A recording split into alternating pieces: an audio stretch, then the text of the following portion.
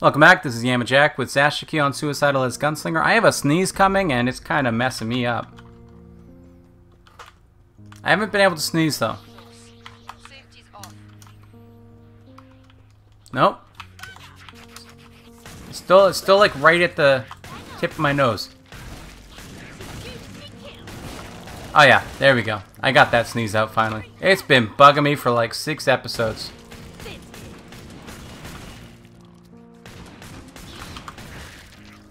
Feels good to finally be rid of it. This freedom, this release, you know? I haven't played Zashiki in a while. I like this map a lot. Honestly, it's a good map. I particularly like how there are no rioters. No rioter boys. You are an alpha clot, I guess.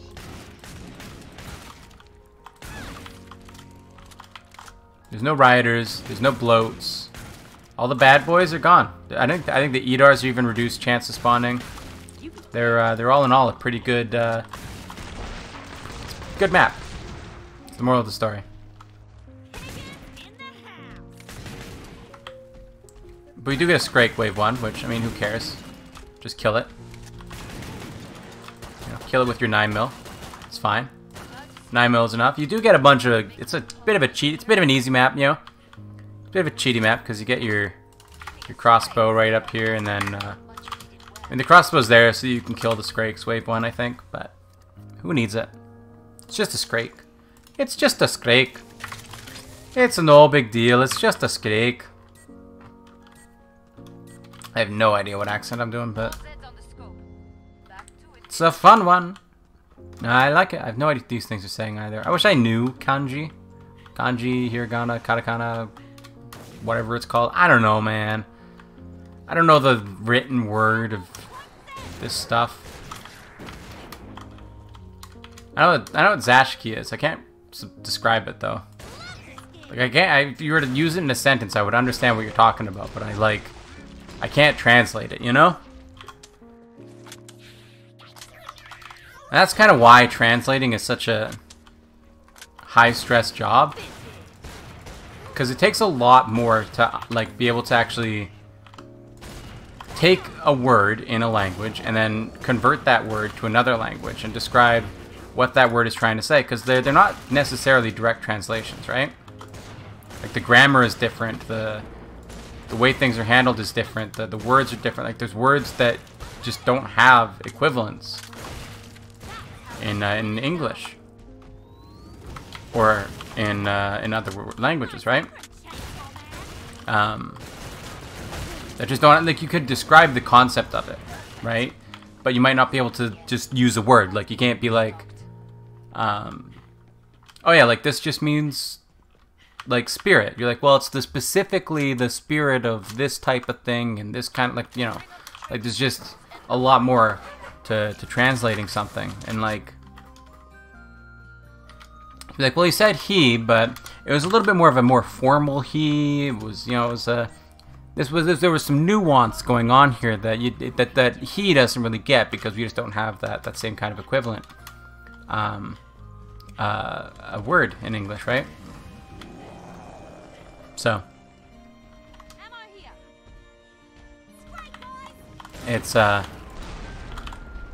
what makes translating a very stressful job. And a lot of people don't know this, but translators actually have there's a lot of like laws around keeping translators' mental health safe. Like they have to have breaks every like half an hour or something like that.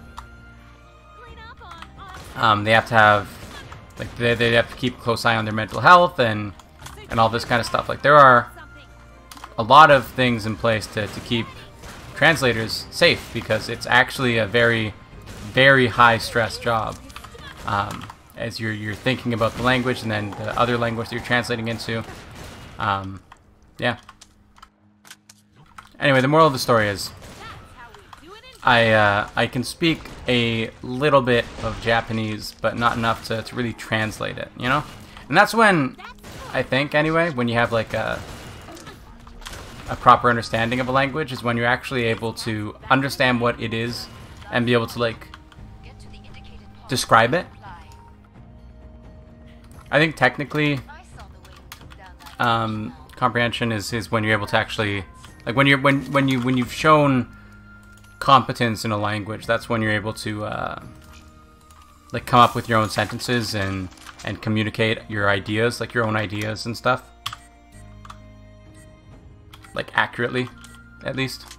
I think that's when you've shown proper competence. But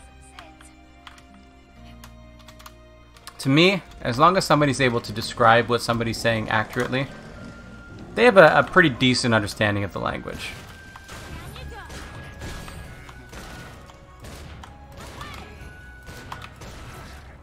Got D&D this week. It might be, actually, I guess it would be, let's see, so that's Wednesday, Thursday, Friday, Saturday, Sunday. Be a few days ago now, but it's coming up. It's been a long time since the last time I played D&D with these people, which is my fault. It was my responsibility. They were planning it earlier, and I'm like, nope. not gonna be able to do that. We went from a Saturday to a Thursday, but the Thursday the week before was no good for me. It was good, but I wasn't gonna be prepared for it. I was like, I need more time than that. So we had to do it to next Thursday, which is like almost 3 weeks since last time we played. So it would have been just this past Thursday we would have played, and I'm looking forward to it. Unfortunately, one of the players watches my videos, so I can't really say exactly why I look forward to it. But, oh boy, it's going to be a good one. Actually, I probably could say why I look forward to it, because it will have already happened by now. But I don't know, But I don't know, it's like, goodness gracious, that waving of the head. It works. If you're ever getting shot at by somebody, just wave your head around. They will not be able to hit you. Guaranteed. Until they get slow motion, and then you're screwed.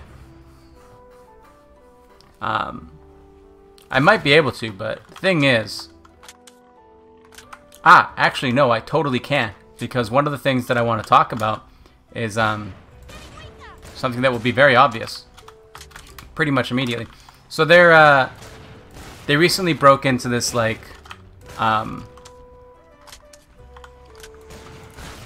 whatchamacallit? They broke into this, like, legal office, like, jail kind of thing.